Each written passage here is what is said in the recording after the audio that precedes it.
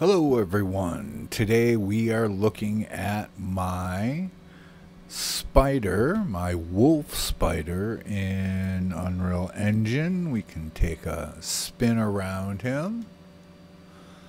That's a look at of the wolf spider, and there's two versions. There's the hair version, which has just under 8,000 triangles, and then there is a hairless version, which is less than 3,000 triangles. But right now we're looking at the animation map. If I hit play, we can see all the different animations we have for a wolf spider.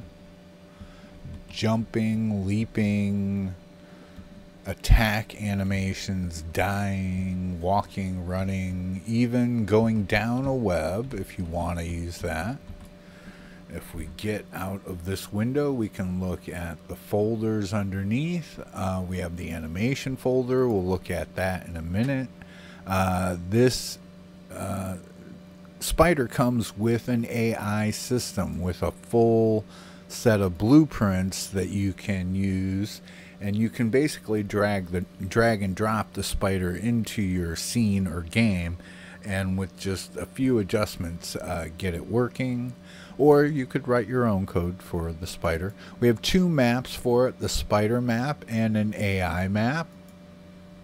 One material, PBR material for the spider. Two meshes, again, a hair version. We can look at this here, a hair version, which is about 7,000, almost 800 triangles.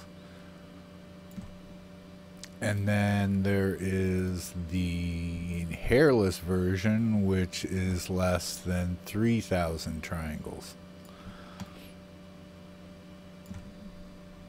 All right, we also have a physics mesh. Oh, I was creating a control rig, but that's not in the pack yet. I'm not done with the control rig, so there's is advanced physics, and we can let me advance physics, and I can pick them up and drag them around. That's kind of cool. And of course the skeleton. And we have textures, 4 textures, base color, metalness, normal, and roughness map to make up your PBR set. We can jump into the animations now and look at them. We have a few different blueprints. We can look at the blueprints, or not blueprints, blend spaces. Now these blend spaces go along with, they're all the same, but they have different speeds because of the different sizes of spiders. I gave a bunch of different sizes with the AI system because they all require kind of different speeds depending on what the size of the spider is.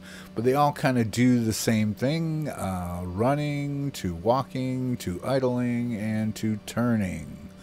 All the blend spaces do about the same thing. We can look at the animation now, the individual animation. And we have an attack animation, attack 2, attack 3, and then a dead animation, and a death animation, idle animation, idle 2, idle 3, idle 4. Then we have a jump animation. And then a jump loop. So if you want to make a combination set where you can jump to any height. And then a landing animation. A running animation. Turning left. Turning right. walking animation, and then a web down animation. Actually, the spider actually comes with a web in its abdomen. And that's a look at the animation. Now we can jump into the blueprints. Let's load the AI blueprint and play this. And we have a bunch of different spiders in the scene. A few different sizes, but they all kind of act and react the same. They will actually react to you if I come up close. Look at, he just snapped at me and ran away. And I could also kill them. So I just bumped them and killed them. These are all options in the blueprint that you can change.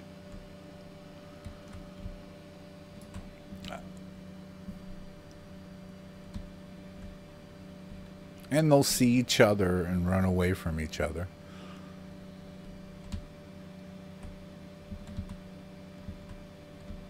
Let's see this one. Yep. He ran away. We can turn this off. We can look at the blueprints for each one because they have a bunch of different options for them. Let's open up the animation blueprint first. And this is just, you know, all the animations in the animation blueprint and their transitions. If you were coding your own Spyder AI, you could use this blueprint to do that with all the things already set up for it. And we have the blueprint version. And this blueprint has all the AI. If you select this very top button on the left, you have a bunch of options that you could alter. Like if you don't want them to die in your scene, you could check that and turn that off. Or for sight, if you don't want them to react to people or the player or other characters, you could turn that off. Okay. Or you could adjust sight too in the AI perception. Okay, so you could adjust the sight radius that it sees by. But in the top, let me compile that. In the top, we can you can also change other things. Might not want to change speed just because they're set to the size of the spider. But you could change its walk radius, its roaming radius, its runaway radius, idle time, how long it idles for, how long it stays dead, or how that interacts. What else do we have in here? If you select the mesh version, then you could change or alter things related to that. And it has character movement, and I've already talked about the AI perception. But if we look at this code, this blueprint, it makes, in the beginning, it makes a few decisions, and then it either decides to roam and walk around or run away. And then it could revive itself if it dies and regain health. Here it takes damage, and detection, the one below that, has to do with sight. And here is a basic hit check. So you could alter this code, use this code, write your own code for it, write your own blueprint or AI, whatever you want to do. But it basically makes it so the spider is pretty much drag and drop. So I could just drop one of these spiders, the blueprint, into the scene, and he will just go on his own. Where is he now? I think we set him over here. I think he's a really small one though too, so he might be hard to find. But I also have a larger spiders folder, which I have different sizes up to kind of the biggest size there, that you could put in your scene, or you could make them larger on your own, but you'd have to adjust all of the animation blueprints and speed and all that stuff. But that is a look at my Wolf Spider in Unreal Engine. Have a good one, everyone.